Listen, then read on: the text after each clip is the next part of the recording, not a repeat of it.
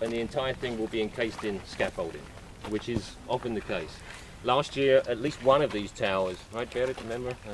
One of these towers, I have a picture in my bag, was encased in scaffolding. The worst year was when we came, and I told the students on the Tuesday how beautiful this was.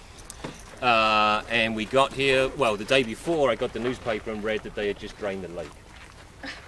Because, of course, that's how you clean it. And so instead we got here and it was mud, fish, and dead fish, and really very stinky. You know? So that's why I don't say anything on Tuesday. I mean, you know where you're coming, you've got the information. What I want to say right now is that obviously there's a prehistory to this, but the form of the castle as it is now is very much from the time of August the Strong.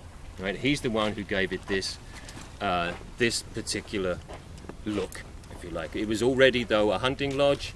It's a big-ass lodge.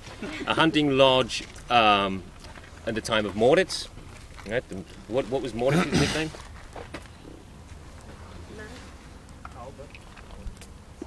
Mortiz. Remember what Mortiz did? These papers are going to be really crappy. He ordered the fortifications. He did order the fortifications. Good. What else did he do? You're right.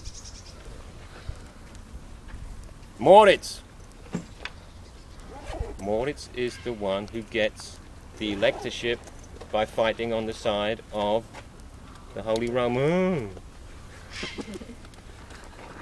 So what was his nickname? The Judas. Meissen. Judas of Meissen. He's the only one who's getting an A. I guarantee you. I guarantee it. Right now. You might as well just give up.